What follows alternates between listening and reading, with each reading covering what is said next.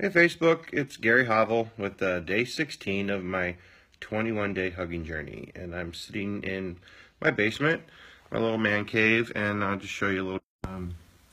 Here is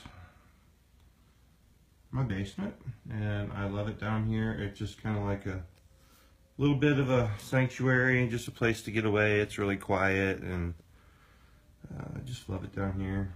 Come down here to just kind of get my thoughts together, and I just really love this picture. It's just really peaceful. And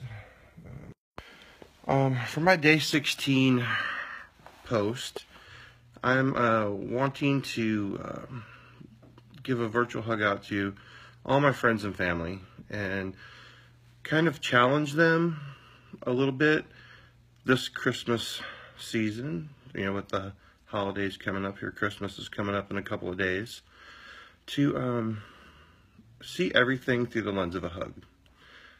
Everything that you do with your family and friends, or even strangers that you meet out and about as you're going. Hey Steph, how are you?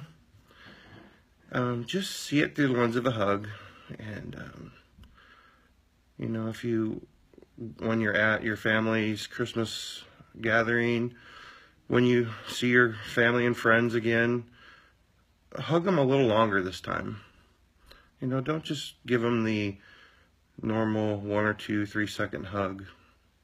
Try to really connect with them, and make the hug as long as you can.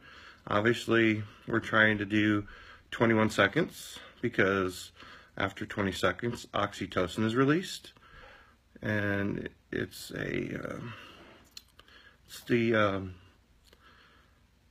best way I've found to connect with people since I've started doing this hugging journey. And just when you do the hug, just get lost in it and just kind of be in the moment.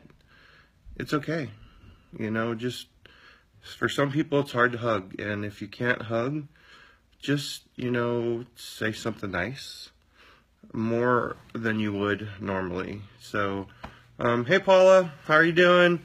Glad you could make it on the live feed tonight. I hope you're doing well, and I hope you have a wonderful Christmas.